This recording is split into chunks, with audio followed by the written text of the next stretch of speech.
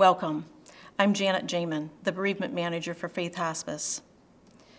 We are really living in some very unique times, difficult times, where we find ourselves grieving our loved ones without the ability to gather or to hug or to hold hands. It is so hard not to be together, to remember and mourn and participate in the rituals that so often bring us great comfort and hope in the midst of loss. So instead of canceling this event, we did decide to offer it virtually, a virtual service to celebrate and remember your loved ones. We hope this service will bring each of you some comfort and healing. And I would ask you now to join me in a moment of prayer. God of love and mercy, embrace those whose hearts today overflow with grief. Bless those who mourn.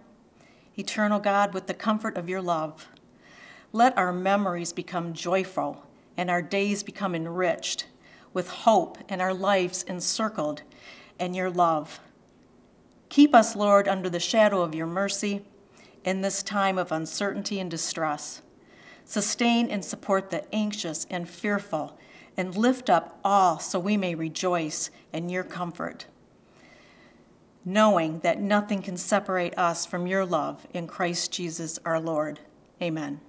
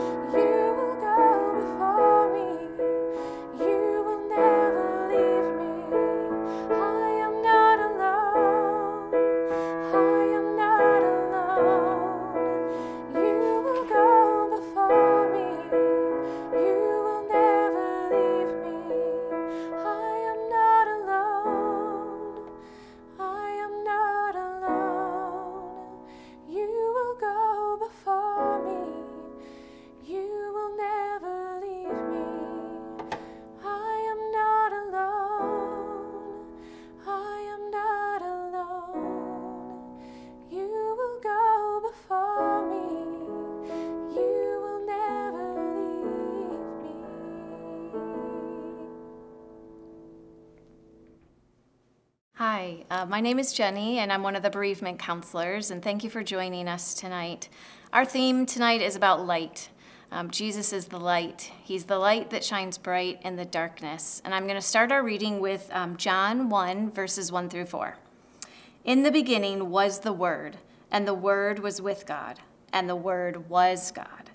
He was with God in the beginning, and through him all things were made, and without him nothing was made. In him was life, and that life was the light of all mankind. The light shines in the darkness, and the darkness has not overcome it. That key part in the end there, the darkness has not overcome the light. Darkness cannot overcome light. When it's a dark room and we pop on a light, like this, even though it's not a dark room, but let's pop on a light, a candle and the light dispels the darkness. And so I just want to take a few minutes. I think you all are going through quite a bit. You've all had losses. And I just want to take a minute and let everybody just take a deep breath. If you have a candle, light a candle. Take a couple minutes and just take some deep breaths. We've had so much in this world, so much that's happening, so much loss. And I'm so sorry for the loss of your loved one. In the midst of COVID, I think grieving is hard enough, but let alone grieving in the midst of COVID is very, very challenging. There's so much heaviness. And I just see people, as I talk with them on the phone, just feel so heavy, so overwhelmed. And they describe it as that heavy feeling. I think of that relates to darkness. It just feels like everything is closing in.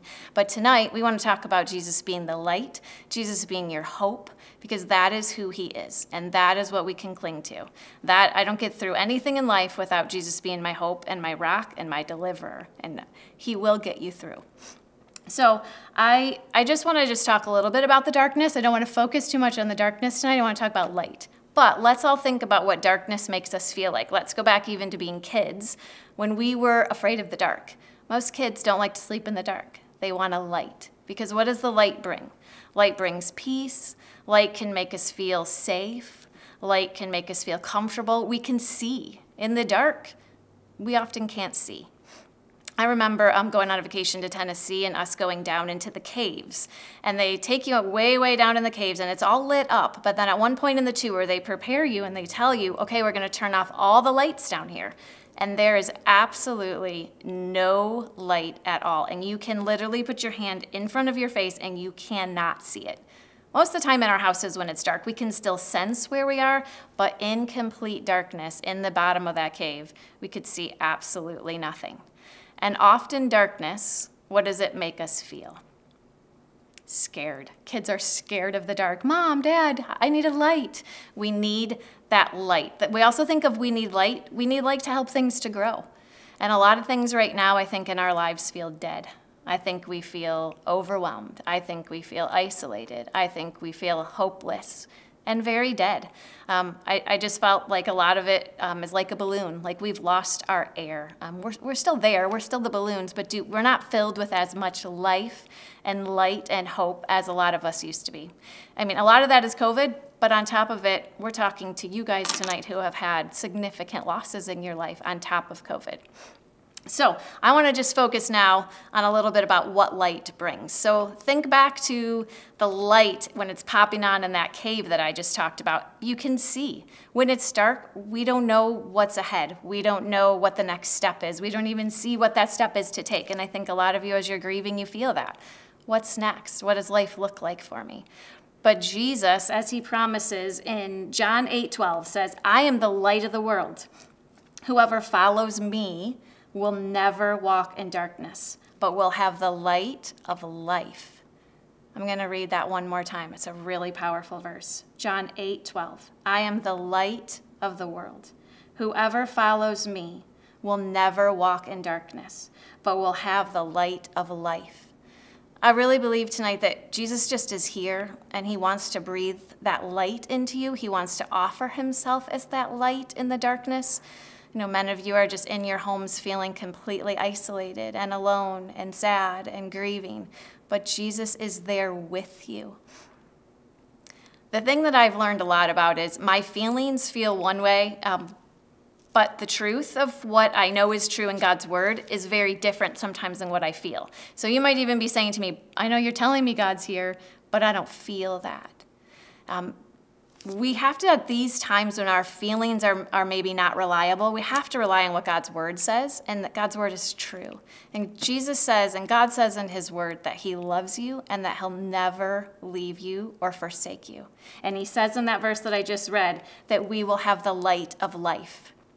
So just like light and sunlight helps things to grow, our plants don't grow, our gardens don't grow if we don't have enough light. We need the light of Jesus right now to grow. We need that light that he offers to bring us peace, to bring us comfort, to bring us hope. And so I want you to focus on the truth that God is with you, even though you don't feel it. So sometimes even when I'm praying, I'll pray and I'll just say, God, I don't feel that you're here with me, but I know that your word says that you are. Help me to see your presence. Help me to feel that you're here. Help me to know and be reminded that you're here. We're always in this tug-of-war of feelings versus fact, feelings versus truth. I kind of call them lies in my head versus the truth of God's word. So we can often feel alone. We can often feel like God didn't come through for us. But his word always tells us that he does love us, that he has good plans for our life, plans to prosper us, plans to give us a future and a hope. So those are the things that help me when I rely on those, and I really don't spend a ton of time then focusing if my feelings are taking me down a bad road. If that, because of that darkness, because of the overwhelming grief, it can make us feel anxious. It can make our hands sweat. It can make our heart race. Those are feelings that I'm talking about that don't really take us down a great place. And so that's when I like to choose to find a truth in God's word and take some deep breaths or turn on a candle and find that peace and the light that God offers us. And it just helps to steady out and steady our heart and steady our mind when we can focus on some truths that God, he is with us. He is that light. I also love Ezekiel 37. I'm going to read to you a couple of verses, starting in verse 1, Ezekiel 37. The hand of the Lord came upon me and brought me out in the spirit of the Lord. And he set me in the midst of a valley, and it was full of bones. And he caused me to pass by all around, and behold, there were many bones in that open valley. And indeed, they were very dry. And he said to me, Son of man, can these bones live? So I answered, O Lord God, you know. Again he said to me, prophesy to these bones, and say to them, O dry bones, you have heard the word of the Lord. Thus says the Lord God to these bones, surely I will cause breath to enter into you, and you shall live. I love that. I think all of us are in places of feeling dry bones. We feel like we don't have life. We don't have that same light, especially in the midst of grief. We're dry, we're weary, we're heavy. But tonight, God's here to breathe life back into your dry bones and to speak to you and to say, as it said in verse 5, surely I will cause breath to enter you and you shall live. I think many times through our grief journey, you feel and you say things like, I don't think I can make it.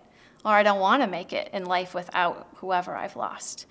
But God is here tonight saying he'll give you that breath. He'll give you that life to keep going, to keep persevering, so that you have his strength. One of the promises I love in the Bible is God says, when we are weak, he is strong. So at those times when I feel like I am so weak and I can't go on and I can't do it, those are the moments that I rely on God's breath to fill me. Sometimes I'll just stop even if I feel completely exhausted, and I'll take some deep breaths, picturing that God's breathing life into me. His word tells us that he does, and he sees you, and he knows that you feel dry, and he knows every hair on our head, so he surely knows your thoughts. He surely knows every bit of your grief and every bit of pain that you guys are all experiencing. And he's there. He's there to breathe life into you, to encourage you tonight, to give you hope. He will help you. He will persevere. And right now, that light, when he comes through, it doesn't necessarily give you all the steps and all the peace and all the answers, but just take it day by day. His light and his strength will give you enough for each and every day. That's what he says. He's our daily bread. He gives us enough of our daily bread each and every day when we need it.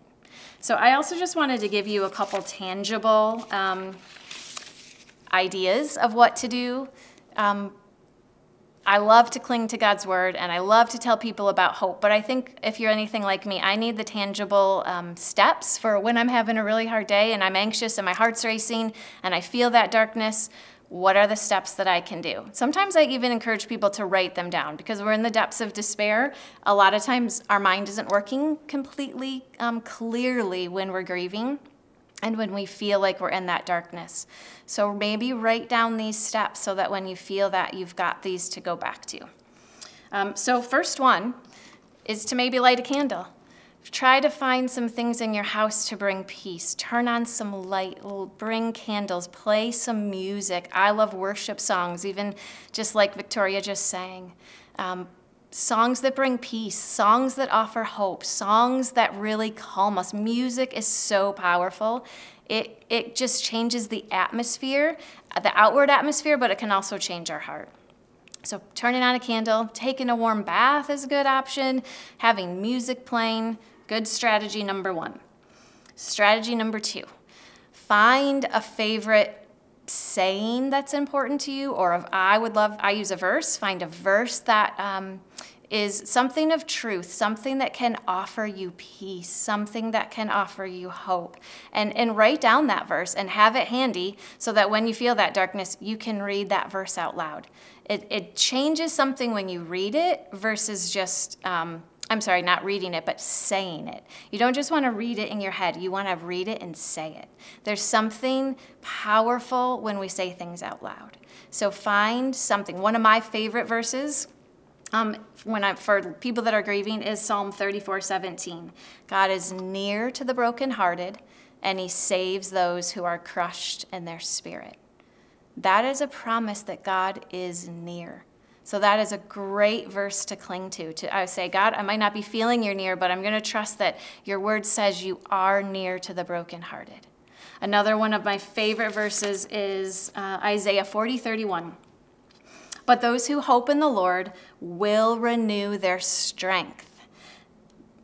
They will soar on wings like eagles. They will run and not grow weary, and they will walk and not grow faint. That is a powerful verse to cling to. But we have to renew our hope. Hope sometimes needs to be renewed every day. I love that key phrase in there. It's not something that we're just born with. We need to renew it. And that happens a lot through renewing our mind. And we think about what we're thinking about, to put good truths in our mind, to put good scripture in our mind.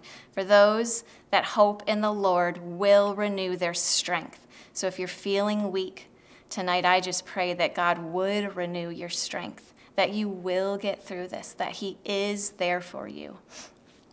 Another strategy number 3 is one of my favorites that I do often in my life when I'm feeling heavy and overwhelmed. And sometimes we don't even know how to name it. We just feel that darkness, that heaviness. It's just a heavy weight.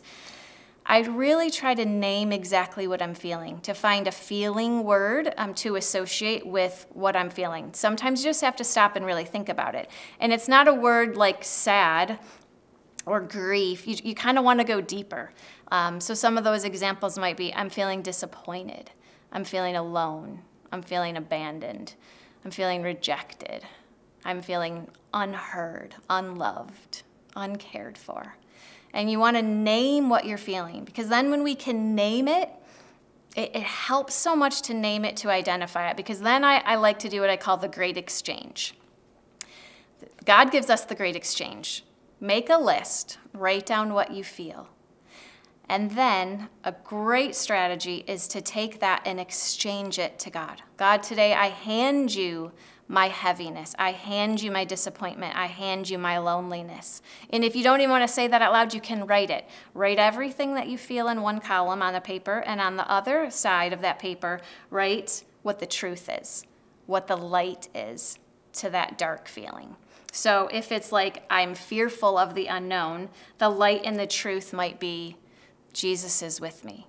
He'll provide what I need for each and every day.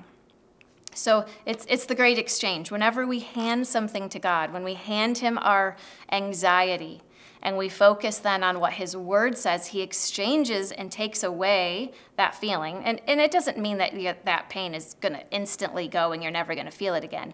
But if we can find that exchange and find a verse or just breathe in his presence and calm ourselves down, that exchange is he offers us peace. He offers us comfort. He offers us hope. And that's what he's here to offer you tonight. So I just want to pray for us a minute. God, thank you. Thank you that that is your name, that you are Emmanuel, God with us. God, you are our comforter. You are our hope. You are our strength and our peace and our ever-present help in time of trouble. God, thank you that you are near to the brokenhearted and you save those who are crushed in their spirit. God, thank you for the light of Jesus, that you sent him to earth to be our light, to shine brightly, to breathe life and light back into us. God, we cling to your promises today. I pray that you would just touch every person tonight that is grieving. God, I pray that you would do that great exchange and that you would give them hope where they feel hopeless, that you would give them peace where they feel anxious.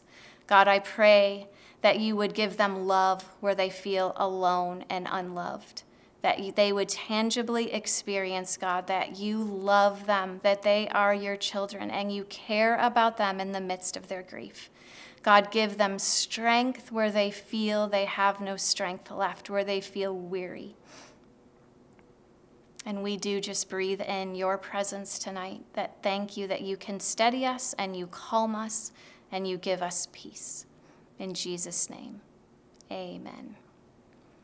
And one more strategy, the last one, is reach out. Please reach out. Don't stay alone in your grief. If you need support, that is what this bereavement team is here for. Call us.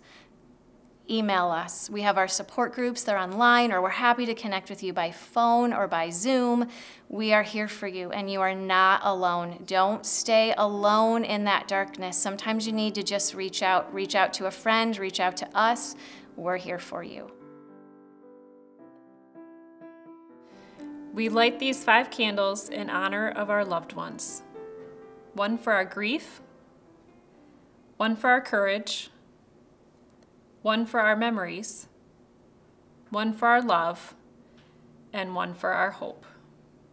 The first candle represents our grief. The pain of losing you is as intense as our love for you.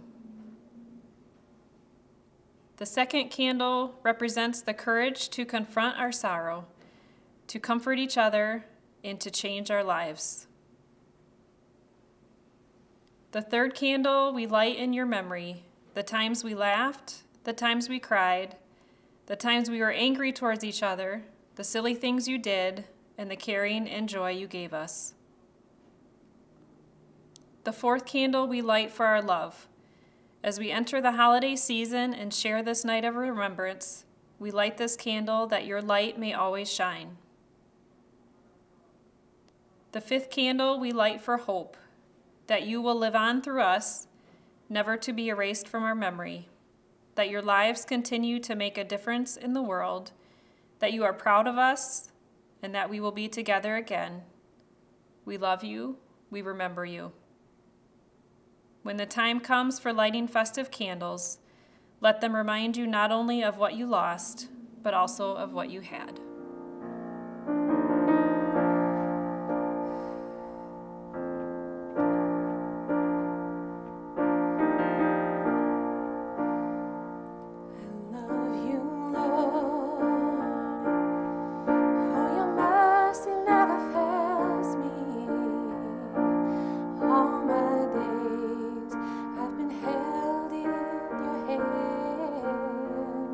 From the moment that I wake up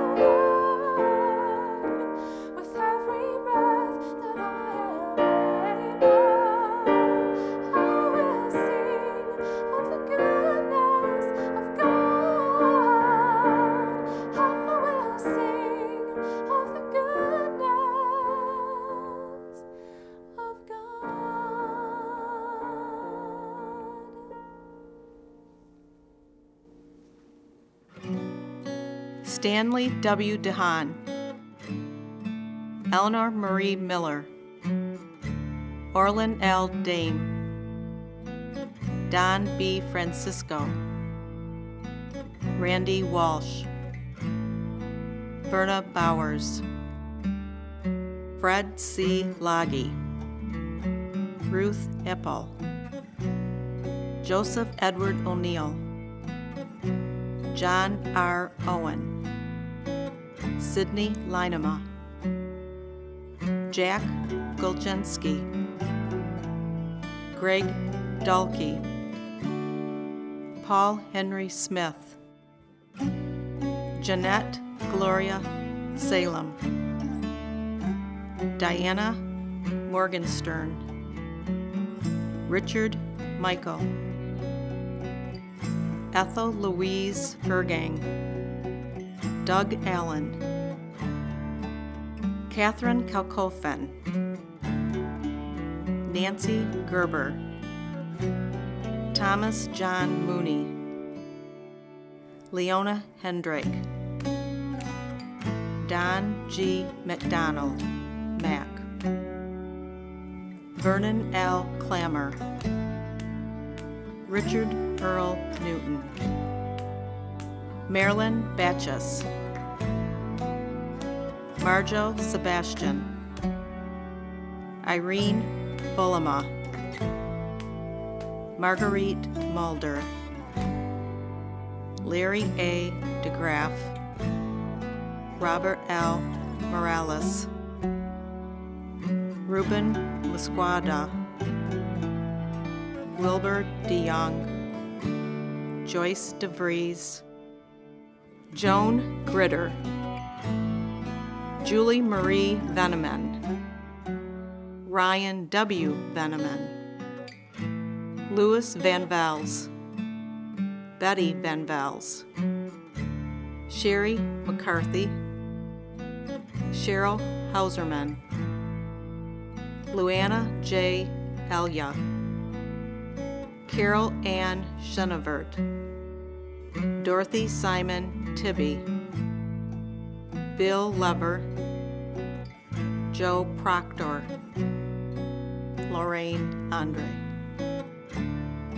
Matt Dillon Hawley, Timothy L. Coetsier, Donald Lee Geldersma, Josephine Murillo, Peter Murillo, Jackie Pierce, Joanne Koplik, Marilyn Arnold, William Arnold, Al Simmons, Ronald J. Lynn, Bill Wise, Howard Wayne Bethke, Verna B. DeHaan, Stephen John Bloomling,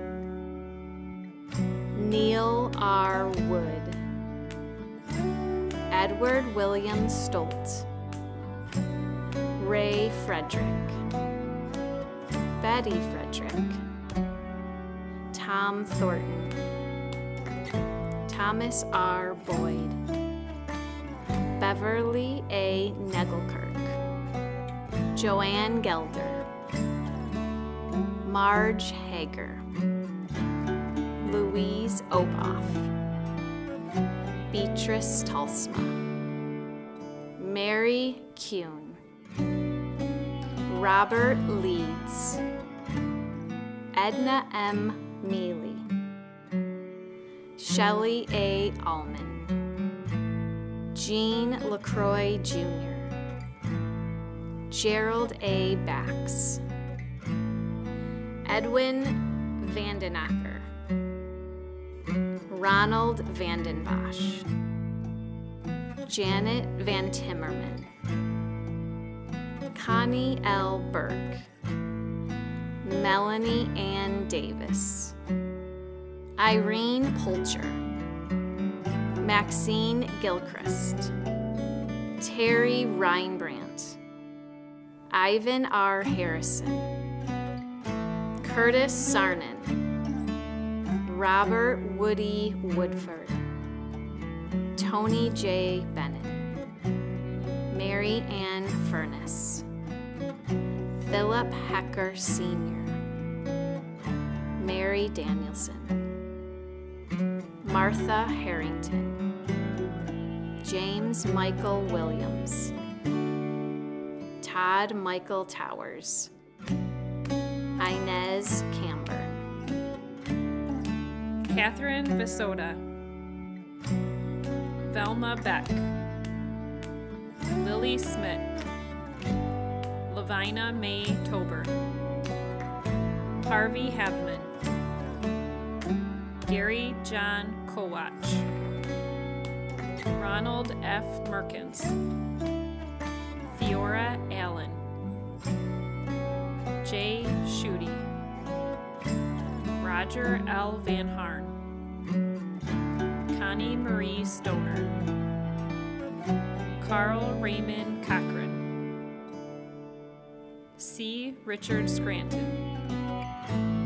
Chester James Warner Sr., James F. White, Beverly Byram,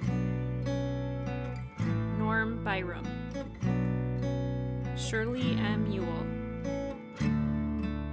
Roger Lee DeVries, Karen Dawn Gilmer, Eileen Vucteveen, Bridget Skinner,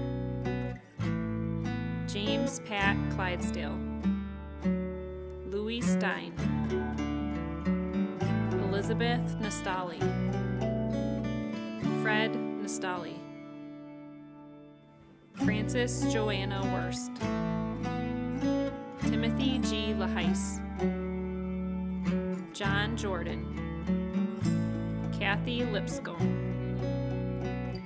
Ruth Tooney, Cyril John Sycama, Ethel Sycama, John P. Bird Jr., Alan Webster, David R. Lubenow, Francis J. Kenny, Laura Ann Wiggins, Marcia L. Johnson, Layla Amta, Mariel Trump, James M. Wilson, Kenneth C. Vanderwest, Roger Zote, Janice Lass, Elaine E. Borge, Joyce Gernand, Pearl May Robbs, Ruth Dovecott, Nancy Riedel, Terry Lee Camper, Nancy G. Kuipers,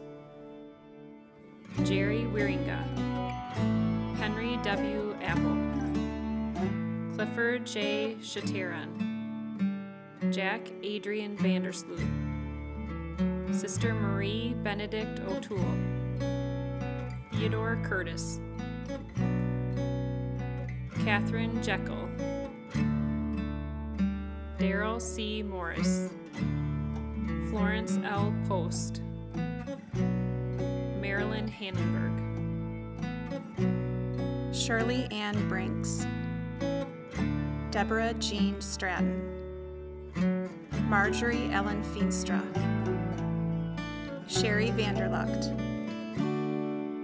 Kathleen Faye Osey, Jeffrey Howe, Linda K. Weemhoff, Donna Westfall,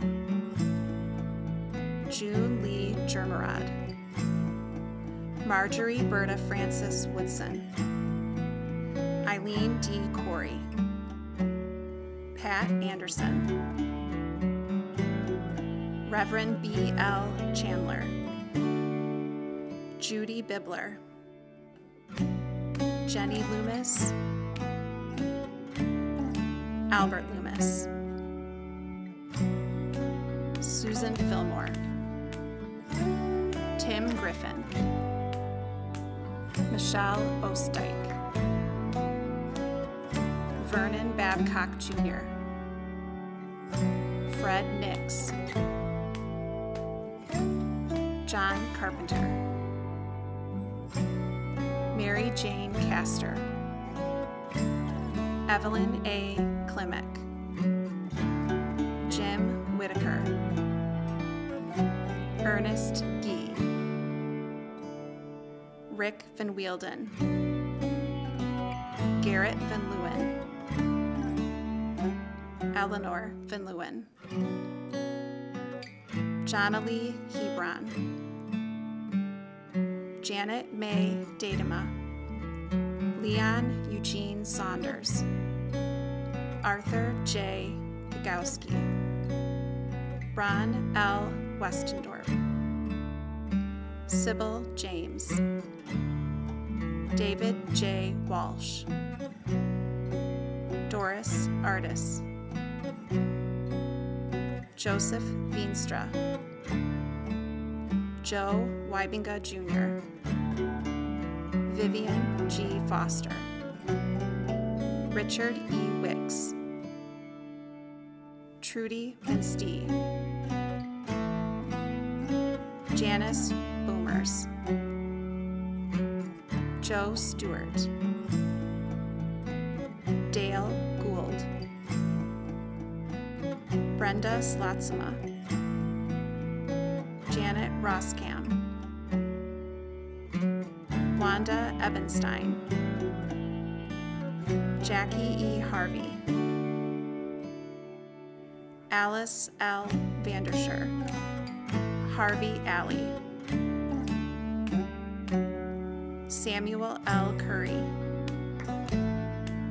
Ted Carpenter. Renee Ann Brink. Joshua Brewer. Joe Stewart. Dale Gould. Brenda Slatzema. Janet Roscom. Wanda Ebenstein. Jackie E. Harvey. Alice L. Vandersker. Harvey Alley. It's also Harvey's birthday today on the 10th. Samuel L. Curry. Ted Carpenter. Renee Ann Brink. Joshua Brewer. Ryan Patrick Klein. Johanna Chris Decker. Richard Kuipers. Timothy M. Hobecki. Rich Belka.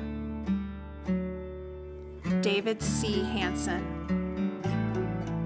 William D. Cleveland.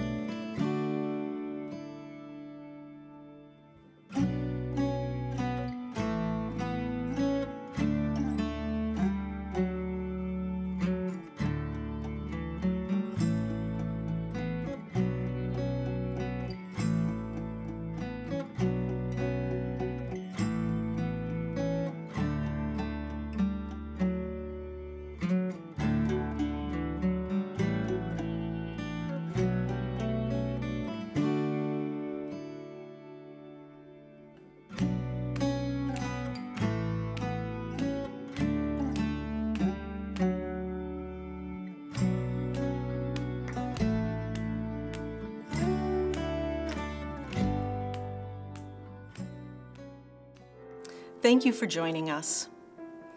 We certainly long for the time that we can all be together again, sharing stories, holding hands, and giving each other hugs. We also wanted to let you know that you will receive an ornament with your loved one's name on it. In the next couple weeks, please look for that in the mail. So please join me in a closing prayer. Bless those who mourn, eternal God, with the comfort of your love that may face each new day with hope and the certainty that nothing can destroy the good that has been given. May our memories be joyful, our days enriched with friendship and encircled by your love. In Jesus' name we pray, amen.